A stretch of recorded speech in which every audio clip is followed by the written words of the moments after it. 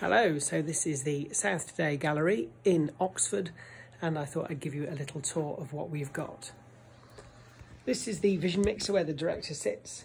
These are the various things that the director can cut to make a programme, and the most important one is that one there straight ahead, which is the network monitor. If I put BBC One on there, you can see The Apprentice, which I'm trying not to watch because I like The Apprentice. The monitor there on the left is the preview monitor. It's what the director's chosen to come next. Camera 3 there with the plasma in shot. Camera 2 is the mid shot just to the presenter with the backing, and camera 1 is where a guest would sit.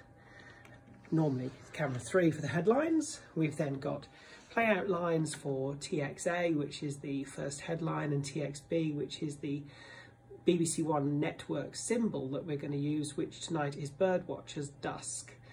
That screen there is the Presfax, which is the schedule from London from presentation. There's 23 minutes and 43 seconds left on The Apprentice, and then all those are all the trails in the junction up to the 10 o'clock news, which is on air at 10 o'clock tonight for 29.5 minutes. Up there on OS2 is Alexis. She's recording our weather forecast as we speak. There in Southampton, she's at the other end of the A34.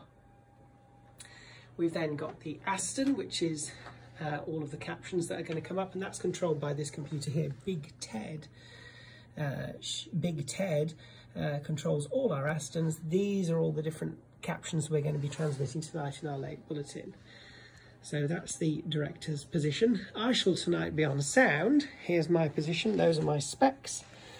I've got all of the sound faders here, network here on the right. Was it premium? No. I don't want to listen to The Apprentice because I'm trying to watch it. Those are my outside sources. These are my replay lines in mono and stereo.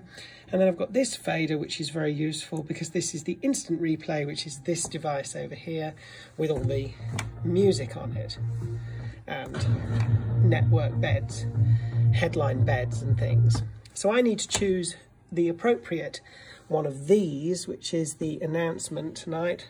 This is the one I played at 6 o'clock. This is BBC One South from Oxford. Now the BBC News with Fiona Bruce and Geraldine Pearce. It's 6 o'clock. And all being well, I shall get the right one of those at 10 o'clock.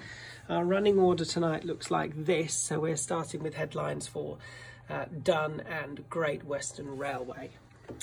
We've then got a lighting desk over here, camera racks here to make the exposure of the cameras correct, and then at the back here a graphics design station and a Jupiter terminal. This is the Aston, which is our caption generator. It's nearly 25 years old, but it still works after a fashion, and there is an Aston ready. It's all automatic, but I still need to know how to use that. And then just through here is the studio. There we are. This is where Geraldine, our presenter, will sit for the late news bulletin. There is a computer hidden through the desk. Let's wake it up. Here is her computer. So when she's sitting here, she's sitting in here on her own, looking at the two cameras which are over there. Let me get the autocue ready. There it is. Now under the desk is a foot pedal. There's my dodgy trainer. If I press the foot pedal down, the harder I press the foot pedal, the faster the script will go. So if I have a go at reading this, here a couple involved in a diplomatic row after their son died in a car crash say talks with the foreign secretary have left them angry and frustrated.